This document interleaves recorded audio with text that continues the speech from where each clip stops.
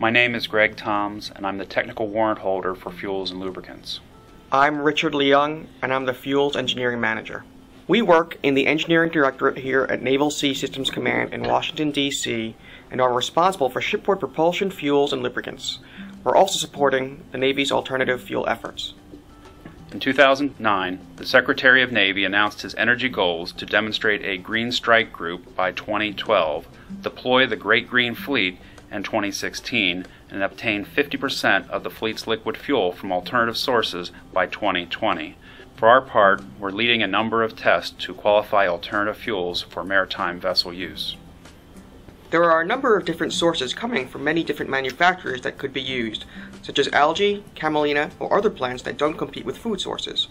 But the final products must be drop-in replacements that don't require changing equipment, systems, or the supporting supply infrastructure. With a wide variety and ages of existing engines across the fleet, our challenge has been to develop a standardized qualification process that ensures alternative fuels meet existing requirements. Having a standard process also helps the Navy as its partners with other government agencies and industries to promote competitively priced advanced generation biofuels. When I first came to NAVSEA, I did not expect to be researching alternative fuels, but it's been an interesting and challenging project. I like knowing that the work we do today is helping the Navy ensure energy security for the coming years.